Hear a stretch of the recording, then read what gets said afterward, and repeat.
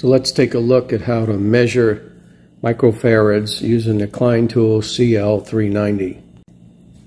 First step, of course, is wherever your capacitors are, you want to make sure the power's off and they've discharged.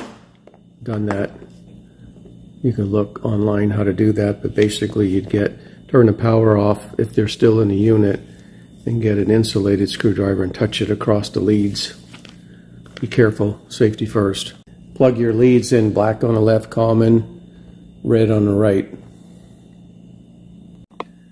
We're going to turn the CL390 on to this 4 function setting. You can see there are 4 settings possible here, 4 readings possible.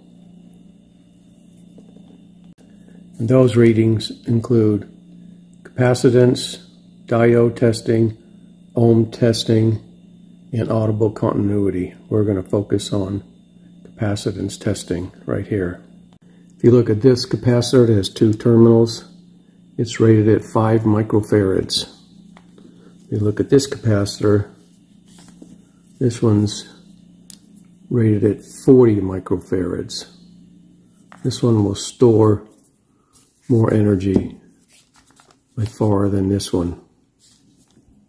Alright, let's test this one. Now that we have selected the 4 function setting, we'll hit the SEL button. Goes past ohms, and you see on the bottom it says NF, nanofarads, which is just a factor of microfarads. So we're going to test this one right here.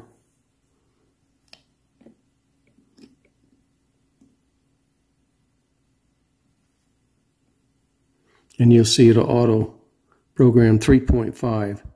This is supposed to be 5. This is an old capacitor that's been sitting in the attic, so I wouldn't use this one shot. Let's look at this one. This is the 40. Measure this one and let's put it on there, and it'll calibrate It'll calibrate automatically, and you see it's 36.6. Should be 40. On some of these capacitors, usually they'll tell you plus or minus the microfarad rating. This one only says 40 microfarads.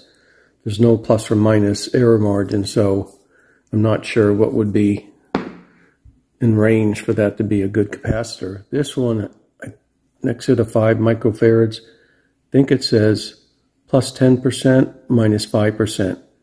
So an acceptable reading, 10% is 0.5, so 5.5 microfarads down to minus 5%, which is 0.25, so down to 4.75. So 5.5 to 4.75 would be a good reading, and both of these are out of norm. So that's it. You measure it and you read it, and you can see